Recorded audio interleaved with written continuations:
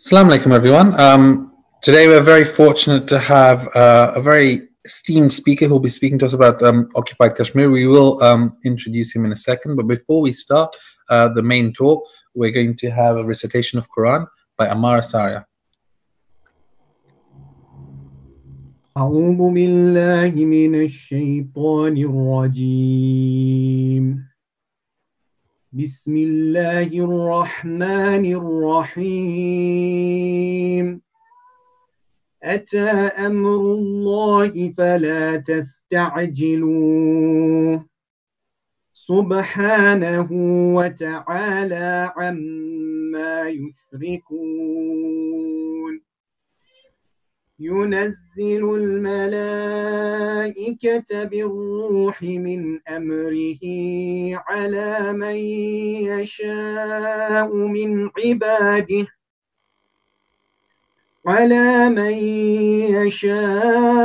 من عباده أن أنذروا أنه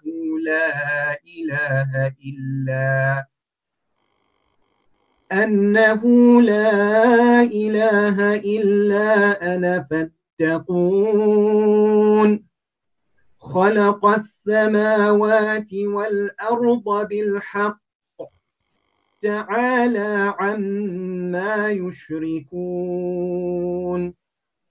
خلق الإنسان من نطفة فإذا هو خصيم مبين والأنعام خلقها لكم فيها دفء ومنافع ومنها تأكلون ولكم فيها جمال حين تريحون وحين تسرحون وتحمل أثقالكم إلى بلد لم تكونوا بالغيه إلا بشق الأنفس إن ربكم لرؤوف رحيم والخيل والبغال والحمير لتركبوها وزينة ويخلق ما لا تعلمون وعلى الله قصد السبيل ومنها جائر ولو شاء لهداكم أجمعين صدق الله العلي العظيم.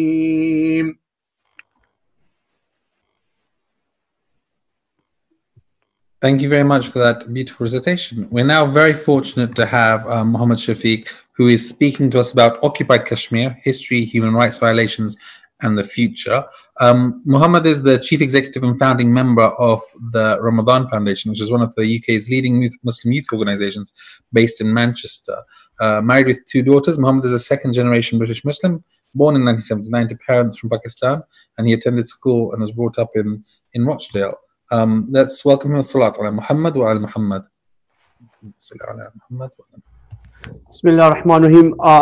First of all, Miqdad, thank you so much for the invitation, and particularly tribute to you for all the work that you are doing for the community of the of the British Muslims here and around the world. And your work is absolutely vital, and really proud to call you a friend and an ally and a colleague, and above all, as a brother. And thank you for the opportunity. What I want to try to do is talk to you very much about the issue of Kashmir. Now, sometimes we forget the history and the reality of how we got to where we are today. So I will go through my presentation, and if there are any questions or comments, I'll be happy to take them at the end of the presentation. So first of all, that's a bit biography, as Miqdad said, slightly so I've been involved in the Ramadan Foundation since day one, which was 2005. Very active, as you know, on the British media and around the world, and a presenter on British Muslim TV, and before that on my channel and BBC and Iqra in the Middle East as well. So lots of activity in the media, but also very active in the community. So this is just literally to give you an idea of some of the things we're going to be talking about, how it started, the facts of the history, where we are in terms of the Labour Party and the British political parties, and looking at Prime Minister Modi and his RSS ideology. Okay, so when did it start? So if you look at the image on the left of your screen, you'll see Louis Mountbatten, who's the last Viceroy of India. At the time, the British Empire was still occupying the Indian subcontinent. To his left, you've got Nehru, and to his right, you've got Muhammad Ali Jinnah. And they are just discussing that photograph, and that meeting was how they were going to divide up the territory into the two states. And if you look at the issue of Kashmir, you can see here, and the picture on here is the actual land of Kashmir. Obviously here, as you can see, it's Pakistan controlled, Azad Kashmir, and Gilgit-Baltistan, which is a separate entity, but also gets its security from Pakistan. You've got the Indian administered area, which we'll talk about in a second, and you've got these bits here, which are occupied and controlled by the Chinese. So the dispute started between India and Pakistan before independence in 1947. At the time of independence, there were various princely states, and Jammu and Kashmir was one of them. It had a majority Muslim population, but was governed by the Maharaja Hari Singh. And to avert pressure to join either new nation, as the planning was being done to create these two new states, India and Pakistan, the Maharaja signed a standstill agreement with Pakistan so that they could use that opportunity to continue to trade between the borders and the two entities. India didn't sign that trade decision and agreement with the princely state. But at the time of partition, when you saw the violence on both sides, you saw killing and the mass migration, at that point, the Maharaja reached out to the Indian government and the Indian army and wanted them to provide security and protection for the Jammu and Kashmir. And what happened there was that India said to the Maharaja, if you want our protection, you're going to have to cede and come over under our control, which he ultimately then did. So how much does India actually occupy of Kashmir? India controls around 48% of the land of Kashmir. The area includes Jammu, the Kashmir Valley, and most of Ladakh and the Siachen glaciers. And actually, the Indian population in Kashmir, of three parts, it has 70% of the population in Indian occupied Kashmir. So what about Pakistan and China? Pakistan controls about 35%, three areas, as we saw on the map on the previous slide, called Azad Kashmir and Gilgit-Baltistan, is made up of the northern and western portions of the region. And the capital of Azad Kashmir is Muzaffarabad. Now, they have their own parliament, the prime minister and president and government and judicial system. But in terms of security, Pakistan provides that security and very much linked in under the umbrella of Pakistan. And then finally, you've got China controls 17%, and the area particularly is called Aksai Chin in the northern most part of the region. And you might have heard about this in the news in the past few weeks, these military skirmishes between the two groups, the Chinese and the Indians. Well, that's that area of conflict, which both sides claim that they have a right to. So let's look at human rights abuses.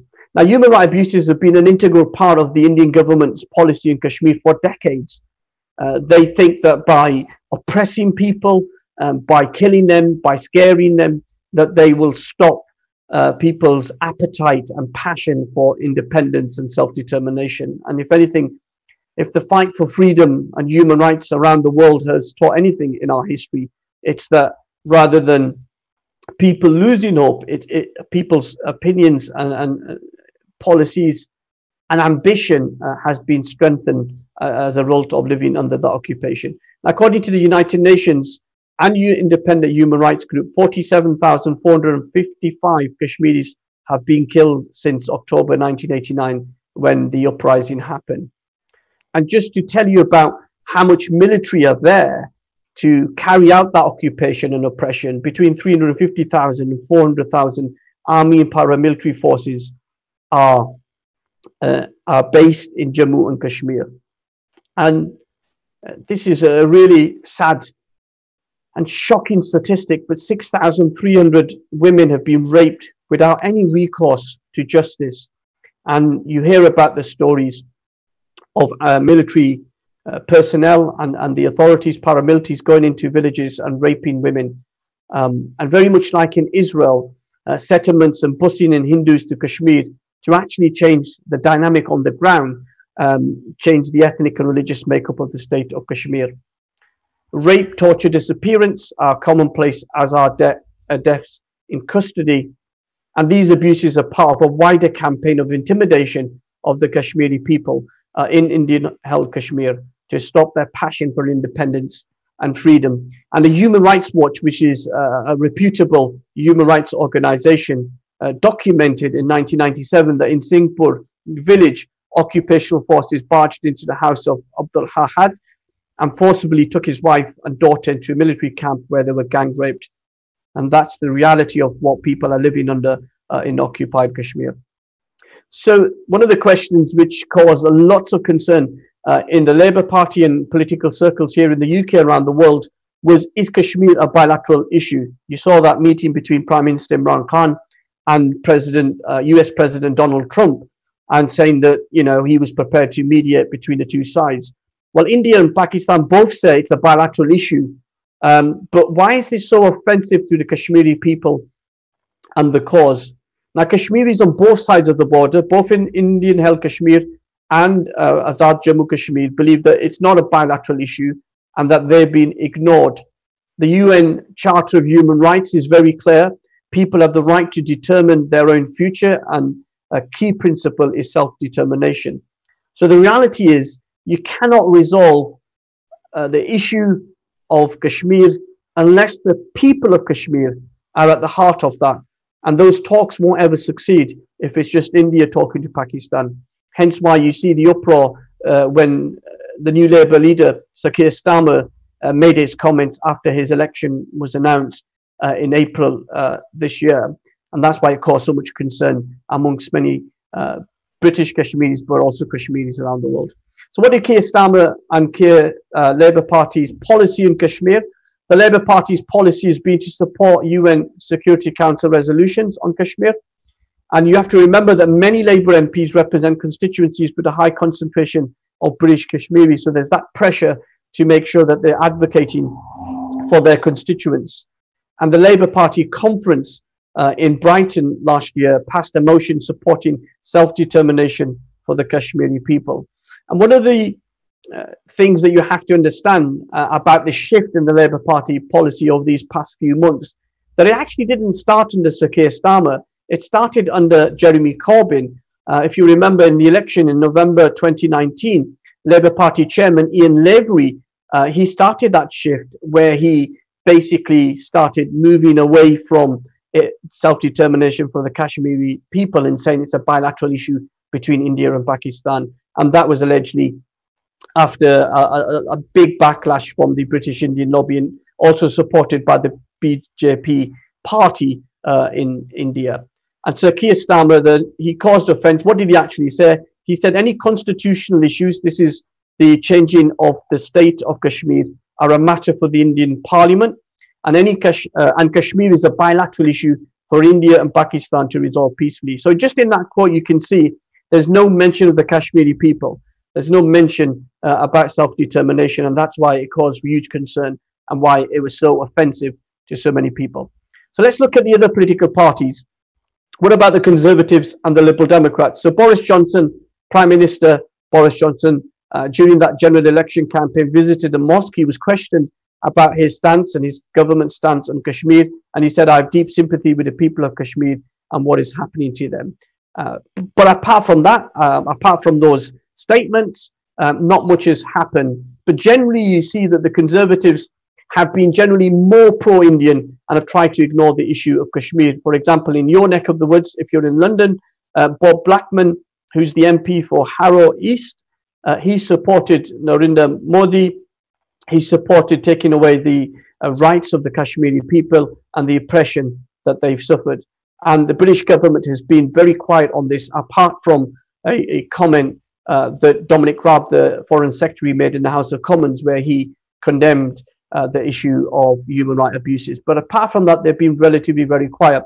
And then you've got the Liberal Democrats under their interim leader there, Ed Davies, as you can see in the picture. They've got a very mixed record when it comes to Kashmir. The parliamentarians MPs that they used to have in some of those diverse constituencies like Bradford East, Rochdale, Birmingham, Bristol, where there is a concentration of British Kashmiris, they were generally a lot more supportive of the Kashmiri cause. But others have remained silent. You look at Charles Kennedy, Paddy Ashdown, Ming Campbell, Tim Farron. Some of these leaders have been very quiet on that. And Nick Clegg, who was the former leader of the Liberal Democrats, he was Deputy Prime Minister, he stayed very quiet on speaking of Kashmir. The only time he ever spoke in Kashmir was when he visited the Kashmir reception organised by the Liberal Democrat Friends of Kashmir at party conferences. But generally, when he was in office as Deputy Prime Minister, he was very, very quiet. So let's just look at those UN Security Council resolutions. One of the very first that was passed was Resolution 47. Remember, this was at the time India and Pakistan were in a military battle, a war over Kashmir. And what the international community wanted to do is stop the bloodshed, stop the military campaign, and have a ceasefire. And as part of that, they passed a resolution stipulating that both India and Pakistan should withdraw their military forces and arrange for a referendum to be held in order to provide the people of Kashmir the choice of which state to join. And you're probably thinking, decades later, that resolution hasn't been implemented and no action's been taken against India or Pakistan to make sure that they implement that resolution. And that the world and the international community has stood by and watched numerous decades of human rights abuses by the Indian authorities. And we've also seen numerous United Nations Human Rights Council reports that have highlighted the abuses that have gone on these past few years, but also going back to 1989. And you remember that image of Donald Trump in the White House meeting Pakistani Prime Minister Imran Khan and offering mediation between the two countries. That was refused by India on the basis it was a bilateral issue. And what's really worrying in India, that you now have a far-right government of the BJP, which has a huge landslide victory in the last elections and is in their second term. So the chances of mediation, the chances of conversations and peace negotiations to try to resolve this issue 70 years on is very, very remote. So I just want to talk to you a bit about the special law on Kashmir. If you remember Article 370, which was passed in the aftermath of the partition. And what this allowed was that Kashmir, Jammu Kashmir, which is the Indian held, as we describe as Indian held occupied Kashmir, they allowed the state to have their own devolution, their own power, their own constitution, a separate flag, and independence on all matters except foreign affairs, defense, and communication. And that worked relatively well, despite the fact there was loads of human rights abuses. There was an idea that it somehow provided real power to the people of Kashmir, but the reality was somewhat different. And then last August, the Modi government revoked that special law, the Article 370, and replaced it with federal control from New Delhi, so that the state of Jammu Kashmir no longer exists. It's a administrative area which is governed directly from New Delhi and the federal government. At that time in August, it held Kashmiri leaders under house arrest. Many of them are still under house arrest. It banned public gatherings. It restricted internet and phone access. And despite what the news said, those restrictions are still in place nearly a year later. And they then arrested and tortured and held people without any charges in their prisons. And you saw a lot of protests around the world at that change, but also actually, which hasn't often happened in India. You saw those protests as well across India in opposition to the Modi government. But the sad reality is, in the end, that law passed, due to the huge majority that BJP had in the Lok Sabha, which is their federal parliament.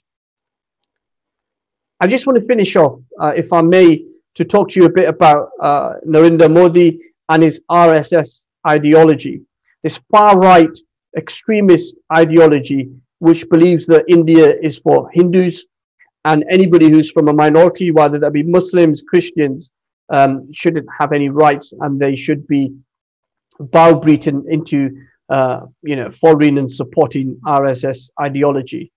And it's been around for over 100 years, and it's also been accused of plotting assassinations, stalking rights among minorities, and acts of terrorism. And you've seen the reality of that in India over these past few years, where people have been lynched, Muslims have been attacked and killed, literally killed in the streets because they're Muslim, simply. And also not forgetting that the minority Christian community and their places of worship, the churches, have also been desecrated, and they've been attacked and abused.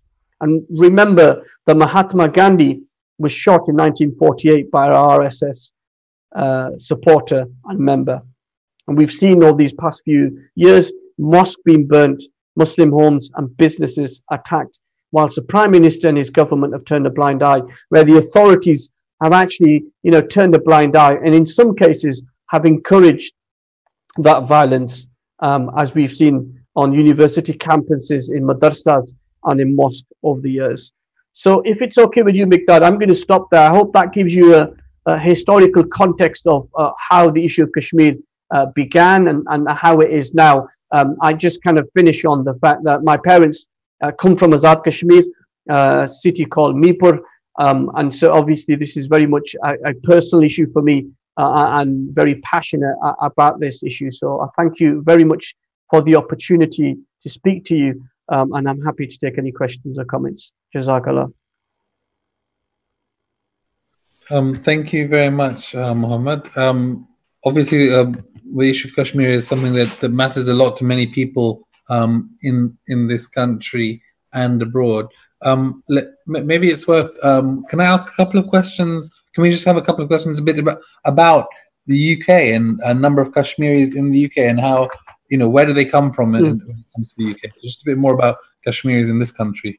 Yeah, so in terms of ethnic minorities, the largest group amongst ethnic minorities is British Kashmiris, close to 1.2 million Kashmiris who are resident particularly in Birmingham, Manchester, Bradford, Leeds, Halifax, Rochdale, Oldham. You can see them down south in Slough, in Walthamstow, Leighton, spread out in Bristol as well, across the country. And there's a small community as well in Glasgow, and a very small handful of few people in Belfast as well. Thank you. Let me ask Iqbal Asaria. I'm going to ask him to unmute, and then he's got a couple of questions. 1 second. There you go. Okay. Thank you very much, Mohammed, for that very clear explanation of what's happening. I have two questions. In your last slide, you had 4 photographs on the top. Can you explain what they show?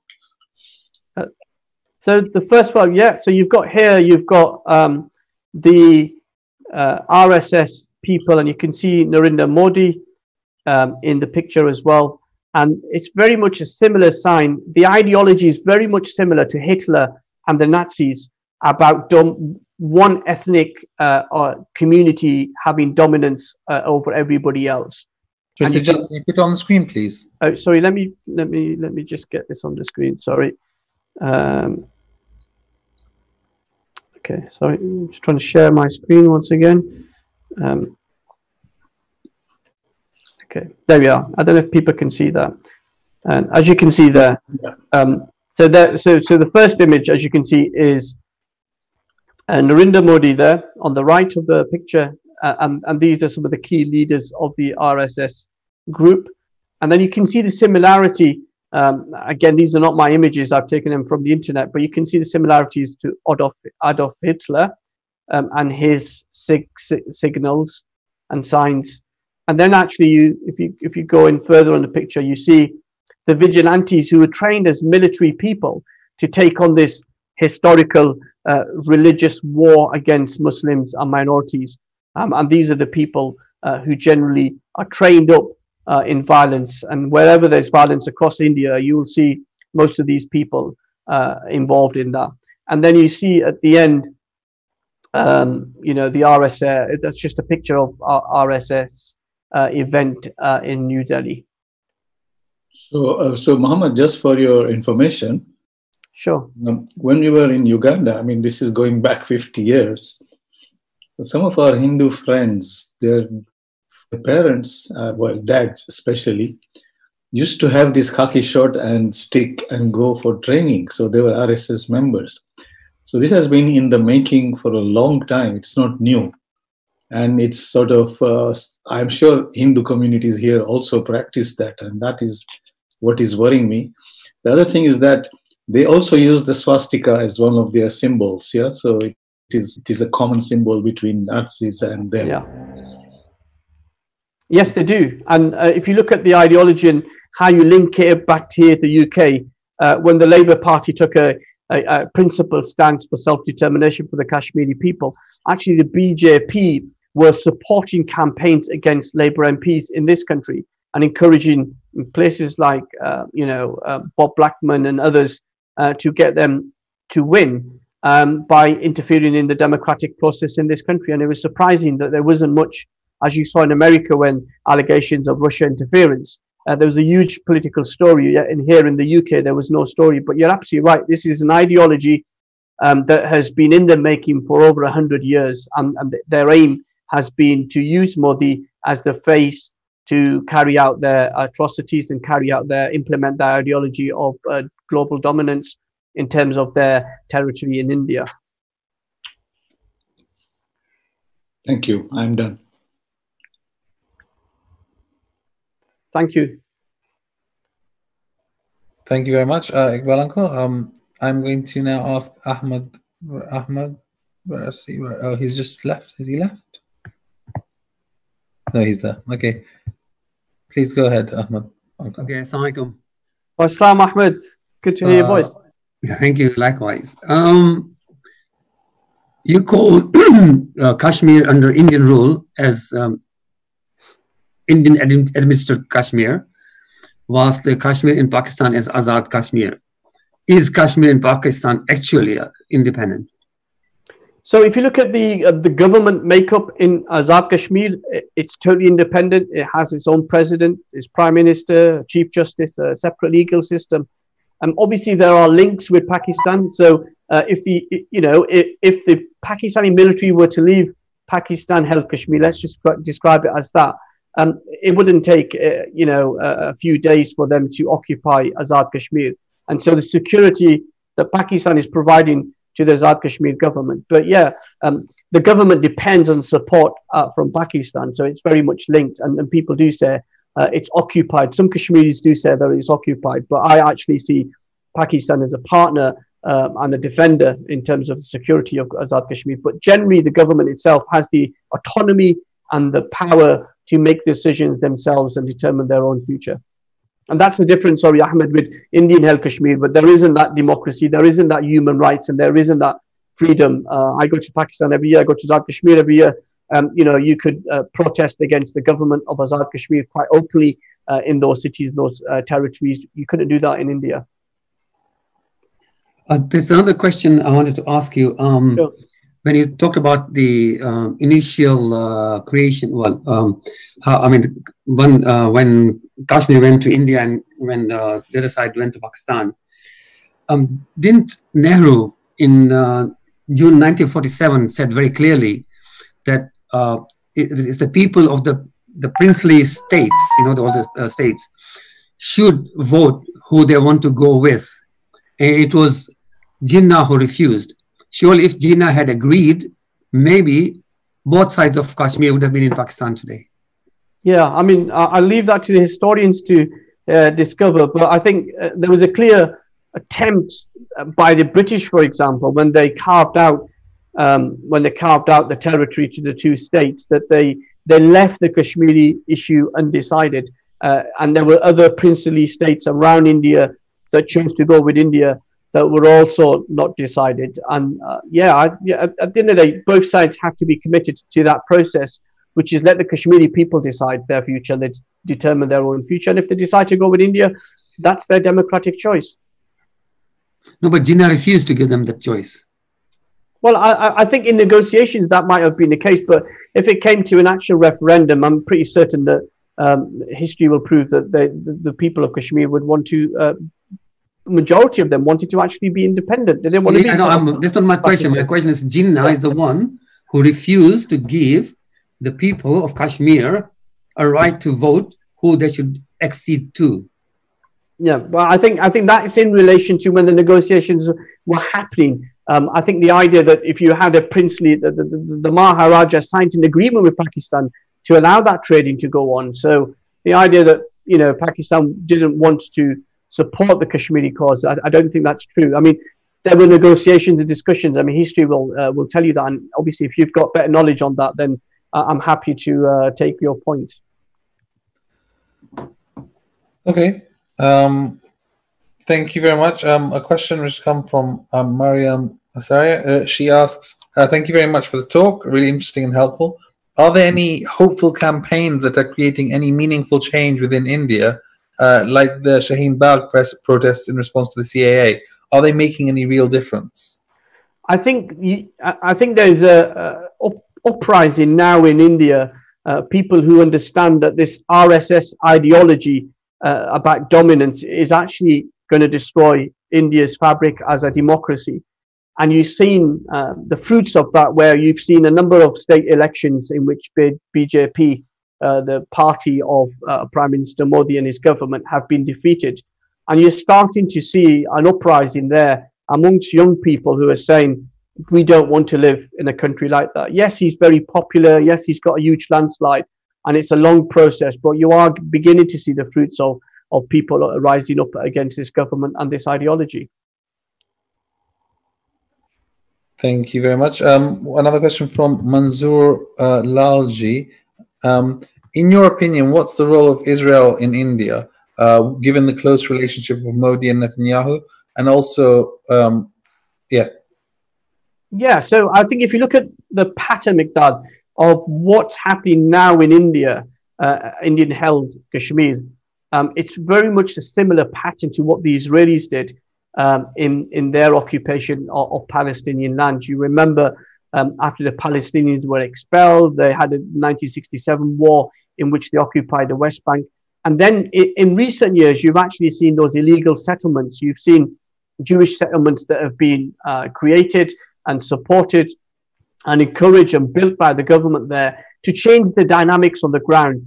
And that's what India wants to do with bringing in Hindus and Sikhs into Jammu Kashmir, so that they can change the dynamics of the state, so that if it ever came to negotiation, that it would benefit them. And you see very much similar, the human rights abuses that you see in Palestine is very much similar to what you see in Indian-held Kashmir. And I was in Gaza in 2013 and 14 in the aftermath of Israeli aggression there. And when you tell them you're from Kashmir, they get really, really strengthened by the fact that the cause is the same. They might be different enemies in terms of Israel and Indian as the occupying forces, but the principle that they are both following, the path which Modi is now following, is very much the path which the Israelis have done in Palestine. Following on from that, given you talked about India's role in the UK elections in terms of trying to influence the election here, do you think that Israel had a similar role? And do you think they're working together between India and Israel, given Modi and Netanyahu's link, or not?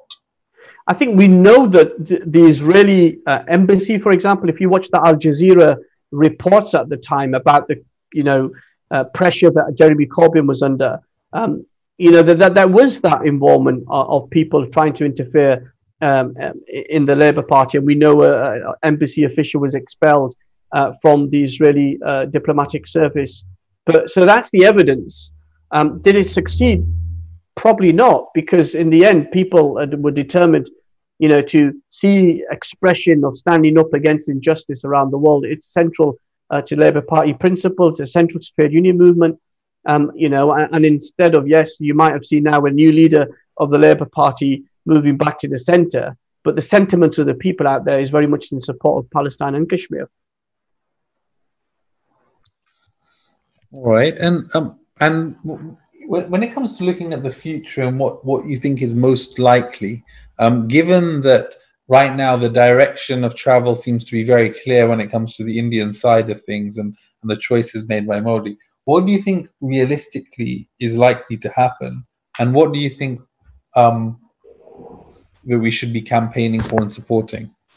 I think we've got to expose the RSS ideology. I think that's really important on the international stage, that this is, you know, this is not something that was dreamt up overnight. This is an ideology which wants dominance of Indian society and wants to oppress minority communities. In terms of Kashmir, you've seen it where people are being given citizenship, you know, and given residency rights, sorry, not citizenship, residency rights to move to Kashmir and to do business there, to establish themselves and their families, so that they change the ethnic makeup of that country. And what, you know, it's been going on for decades.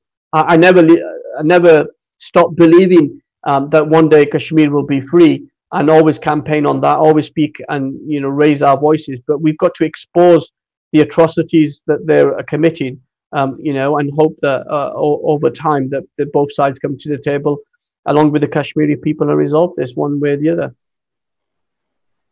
Another question that's come through, how can the Western media be influenced on this issue?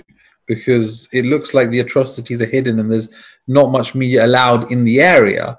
You talked also about the RSS and their atrocities being exposed. Are there good resources in English which highlight and summarize and, you know, in a very clear way what the RSS is historically and currently is doing? And how can we ensure that media in this country reflect and that and are able to report on that? And adding to that, noting also that there is a media blackout there, which makes it even more difficult. Yeah, I think that's the key point. There's deliberate media blackout because they did not want people to know what's going on in Kashmir. You've had parliamentarians whose visas have been rejected because they don't want people into independent human rights monitors have not been allowed into Indian El Kashmir. And the question that gets asked, but if they've got nothing to hide, then why are they not, you know, allowing people in? I think, you know, credit to the BBC, for example, they were able to talk to some people on the ground in Kashmir, and they published that. But the contrast, if you want, Miqdad, you see in the media is the blanket coverage that Hong Kong protests were getting around the same time last summer, at the same time as the Indian tried to change the state law. And you look at the contrast, how much resources were being put into giving us that. So, yeah, I think we've got to continue to raise our concerns through the political platform, but actually essential for us to raise our voices through the media to make sure that that voice is amplified. And you know, I think part of the problem is obviously the lack of coverage from there, and the lack of courage, if you like, from some parts of the Indian media who are more interested in saber rattling, you know, and pumping out their chest and you know, having fights with Pakistan media and politicians rather than actually saying, let's just report the news, let's report what's going on. Thank you. Fatima also wants to continue, and she asks, well, what about Amnesty International? Are they doing anything? What about other human rights groups like or Stop the War? Why don't we see any of those organizations doing that? So Amnesty International have been very good. They have documented the atrocities that have happened, you know, up until I think from 1989 onwards. And Human Rights Watch, as I quoted in the presentation, and you see many other independent human rights organizations around the world documenting that. But and again, when we look at the you know, the Israeli model in terms of oppressing the Palestinians, it's very much similar in their reaction, in how they react to some of these human rights reports. And so Amnesty International have been very brave in putting it out there and putting the facts out there as they've documented based on actual testimony and evidence from Indian held Kashmir. But you talked about, sorry, stop the war. No, we haven't. We haven't seen that. I think there's a conversation to be had with colleagues and friends in Stop the War that they choose their battles very carefully based on political reasons, maybe in this country around the world. So if it was a war being conducted, an occupation by the United States and the UK and its allies, then we're very vocal and we speak out. But when it's something like this, we're pretty silent. So yeah, I urge them. I urge everybody around the world to speak up for the Kashmiri cause and the Palestinian cause, because these are two injustices in the world over the last 70, 80 years that haven't been resolved, and people are still being oppressed, still being killed on a daily basis. We see that in Gaza, we see it in the West Bank as well as to what's happening. And then we've got, we've got Donald Trump in the White House. We've got potential, of annexing West Bank lands that has been happening, by the Israeli government. That's really causing concern for the Palestinian international community. And then we have a Modi far-right government that wants to change the dynamics on the ground and is trying to be successful in that. Abu Saud, I think you got your hand up. I'm not sure if that's intentional. If so, please ask your question.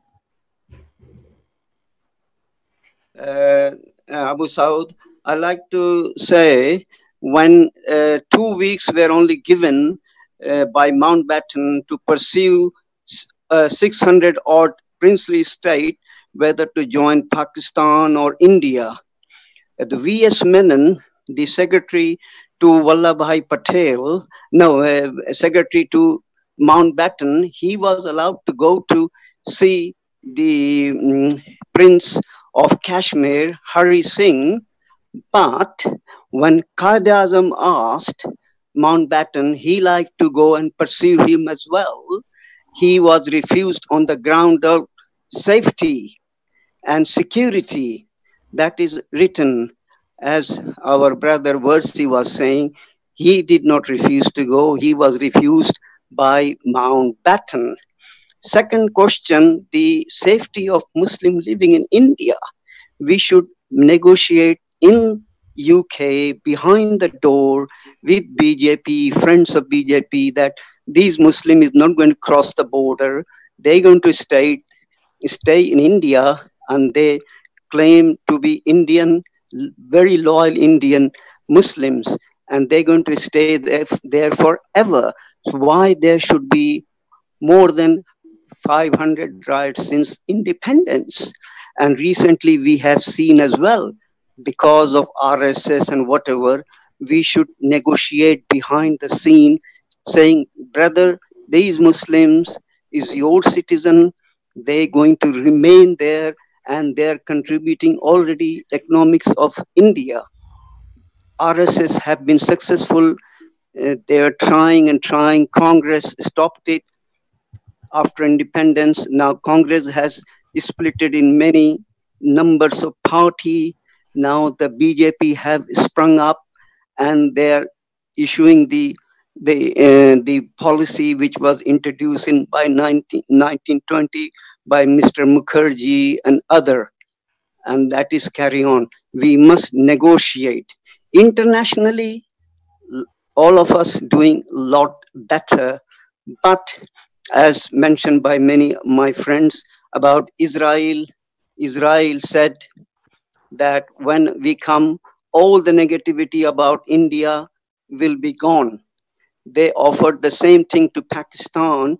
If you join open embassy, all the negativity of Pakistan international media, that will gone. Pakistan is not ready yet for that. Unfortunately, a lot of Muslim countries have loose connection with Israel. Pakistan is not ready for that. Thank you. Thank you so much, Abu Saud, sorry. I mean, the first point, I think you're right. If you read the history books, the British deliberately left the issue of Kashmir unresolved. And the other princely states, as you referred to, there were a number of states that weren't under the direct control of the British Empire, who were given the choice to choose which way they wanted to go. And it would have been right and proper for the Maharaja of Kashmir, where there was a majority Muslim population, to actually say, well, actually, we want to be independent, or we want to be with Pakistan. So there were conversations going on about trade and other agreements, as I said in the presentation, but actually about overall control of the state, that didn't happen. And I think that was a deliberate attempt by the British to leave this problem unresolved so that those two countries would continue to, you know, bicker and fight amongst themselves. And what have we learned over 70 years? That's what's happening. In terms of your point around Pakistan and, you know, Israel and all their sort of Muslim countries, I think, look, what we've got to do is how can you negotiate with somebody who says that you're not worthy of being negotiated to, that your life is not worthy, you just been attacked and killed because you're a Muslim or you're a Christian, you're a minority.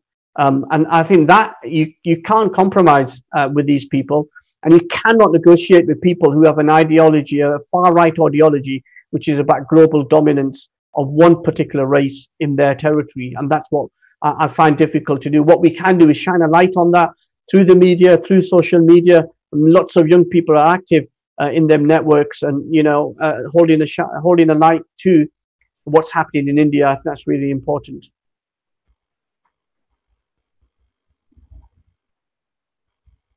Sorry. Another question from Manzoor. With the recent advances of China in Kashmir and Ladakh, will this have any effect on the situation in Kashmir in terms of Indian military presence in the area? No, I think there is a clear strategic role that you see Pakistan and China playing. They're very close partners.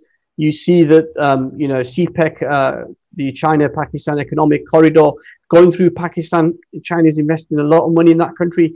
And so, if you look at the 17% of Kashmir that's under Chinese control, it was given deliberately by the Pakistanis to, you know, to tie in China into this Kashmir problem. And so you get that friction, if you like, between the Indians and the Chinese, but they understand that that military aggression won't be recognized. And then you saw, I think last year, the you know, Modi government trying to attack Azad Kashmir, and their pilots being captured and, you know, given a cup of tea and sent on his way back home. And so there's that sort of battle going on as well. But if you live on the line of control in Azad Kashmir, people are dying on a daily basis because of the shelling from the Indian side, and that hasn't stopped. Life is still very hard for the people who live on the border. People are dying on a daily basis from that shelling and firing from the military there. Okay, another question from Mr. Nizar Marali. We're all aware of the Palestinian liberation movement in the UK and elsewhere. Whilst you haven't got massively great tangible results, the movement is very visible. Do you feel the Kashmir liberation movement lacks a similar luster? And what can we do to enhance this?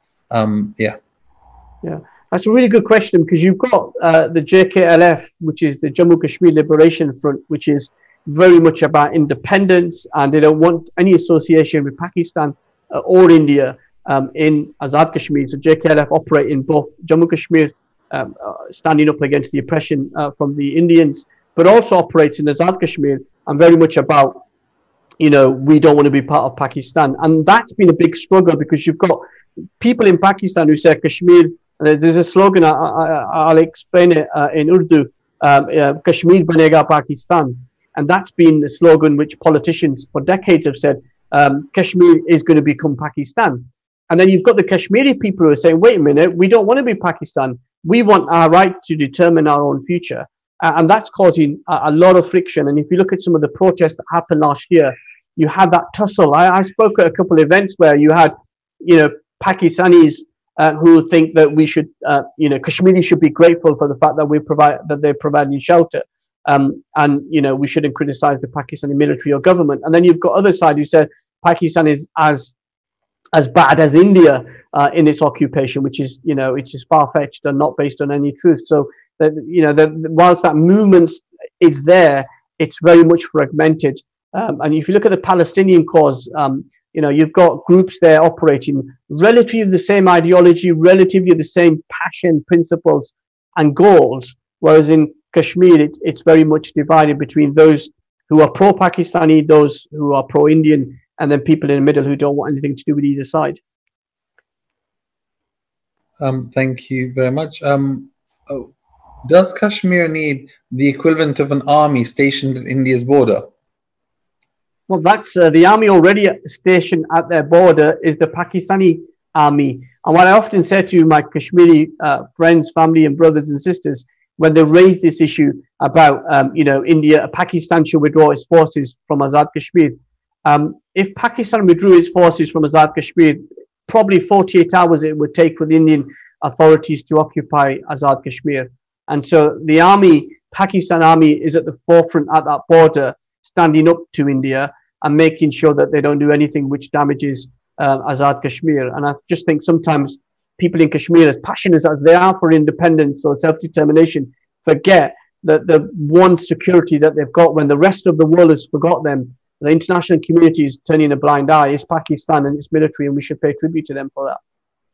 Is that military there with the permission of the Kashmiri government? Yeah, absolutely. Yeah. So successive Kashmiri governments, Azad Kashmir parliaments and assemblies have passed rulings in support of the Pakistani authorities. And they do have lots of control in lots of different areas, which is obviously a bit of a shocker for us. If you imagine nationalization of, electricity, gas, telecommunication, cement, and all these sort of companies which the army operate, which is normal practice in that part of the world, but isn't in this country. And so, yeah, the army is there to protect Azad Kashmir's population from the Indian aggression. And India knows that if they try anything stupid, they'll get a fitting response from the Pakistani authorities. And many Pakistani soldiers have given up their life. They've become shaheed in defense of Azad Kashmir, and we shouldn't forget that. Final question was come through. What is your view of all these people who talk about terrorists in the same way as they talk about Palestinian terrorists and the Kashmiri terrorists? How do you see this issue? Well, I think there's two sides to this. One is terrorism as a political tool is forbidden in Islam, and the scholars have been absolutely clear about that. And so if people are carrying out atrocities against innocent people, then that's absolutely totally wrong and should be condemned. And we always condemn those atrocities, whether that was in Afghanistan, whether it's in Iraq, or whether it's in Kashmir or anywhere else. But there is a legitimate military fight for freedom, and the people of Kashmir have the right to defend their lives, their families, and stand up to that aggression and oppression against the occupying force, very much similar to what's happening in Palestine. But yeah, there's a big, as you well know, Miqdad, been very experienced in the media business. It's about a narrative, and it's about trying to make out as if the Israelis, for example, in Gaza, blame the Palestinians. If a child gets killed in a bomb, it's the Palestinians' fault, because they don't want to take any responsibility, and that's very much similar in India. So yes, very clear that if Kashmiri separatists and freedom fighters and the organizations that are attacking innocent civilians, then I absolutely condemn that. I always have done, always will do. But if they're standing up against that oppression and defending their families and their livelihoods and their communities, then that's their absolute right. Fighting for their freedom and justice is a human right after all. Thank you very much. I think we actually will unfortunately have to end there because it's Maghrib, coming up to Maghrib time right now. Thank you so much for talking and for answering the many questions that came through afterwards. It shows the interest on this topic across. Thank you to those who have joined the Zoom call and those who have joined on YouTube. Just a reminder of the lecture next week. It's on Islam and Slavery by Professor Clarence Smith. Please do join then. And every Sunday we have tafsir with Sheikh Bahmanpour, and that starts that's at 9 a.m. You can find it on. You can join live on the same live stream on youtube.com/secondtv/live. We also have a virtual Zoom, virtual yoga classes every Tuesday at 6 p.m. Please do find out and talk to a member of the executive committee if you'd like to find out more. And our Husseini Madrasa classes we're talking about how to best move them forward and talk to Asia or their the head or other people within the admin team at the madrasa to find out more details. We are still keeping all of our lectures online for now. We will keep you in the loop as to when or if that will change, but our expectations in the short to medium term are still going to retain everything online. And so with that, thank you very much to everyone for joining. Thank you, Mohammed, for thank you. giving us the opportunity to listen and hear your insights. And thank you very much, everyone else. Assalamu alaikum. Thanks, Salaam.